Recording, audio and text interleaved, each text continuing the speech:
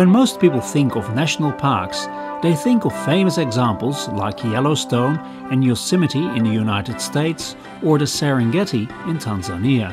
These parks are large in scale, with an emphasis on wildlife conservation and the preservation of scenic landscapes. Human activity and presence is restricted and regulated, and people are mainly visitors. This does not imply that nature in these places has been untouched by humans. In Yosemite, for example, there has been farming in the past, and the management of the park is far from passive. The question is not whether untouched nature is good and anthropocentric influence on natural systems is less desirable. The question is whether we would like to protect nature for the sake of nature or for the benefit of ourselves and other species. It is a question of grades of human interference and impact, not one of untouched nature. And that is a logical approach, because the reality is that in many countries, nature conservation and human activity can never be separated, like in Yosemite or the Serengeti. The Netherlands is probably one of the most extreme cases where nature and human activity are almost inseparable. About half of the country is at or below sea level, and most of the land area has been reclaimed or drained.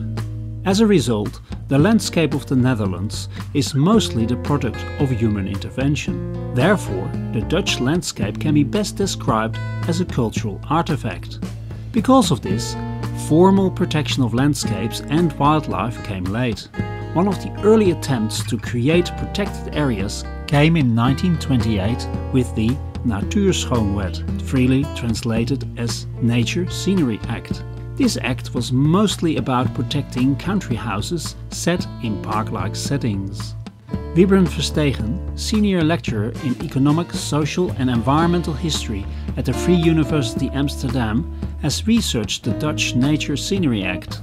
In a recent article published in the Forest History Society's magazine Forest History Today, he discusses the Dutch Scenery Act in an international perspective.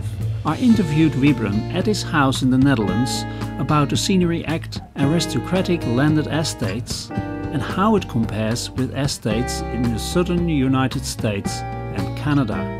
Listen to the interview with Wybren Verstegen on episode 73 of the Exploring Environmental History podcast.